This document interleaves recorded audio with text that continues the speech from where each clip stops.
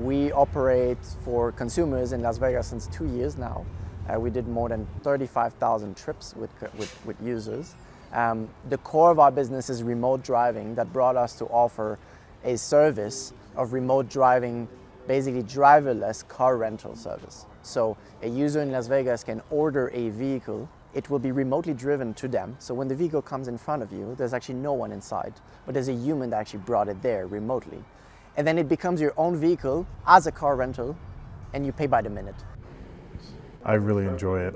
It is very high tech. I have some background in unmanned aircraft systems, so it makes the transition driving cars on the road a lot easier because I fly drones in the air and we can't feel the drone in the air, so the transition is very simple.